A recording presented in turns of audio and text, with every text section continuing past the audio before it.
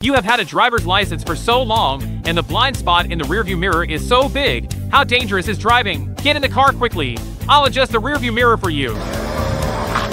First of all, we all have door handles on our cars. First, find the front door handle in the rearview mirror and adjust it to the lower right corner of the rearview mirror so that the view of the rearview mirror is the best. Secondly, the right rearview mirror finds the rear door handle and adjusts it to the lower left corner of the rearview mirror so that the blind spot of the right rearview mirror is the smallest. In addition, look at the cars coming from behind. Let's divide the rearview mirror into two parts from the middle. When the rear car is close to the inside, it means that it is far away from you. It is safer to change lanes or make a U-turn. When the rear car is on the outside, it is very close to you, and you must not change lanes so that it is safe to drive by looking at the rearview mirror. Have you learned it? Follow me. There are 1,000 car knowledge on the homepage.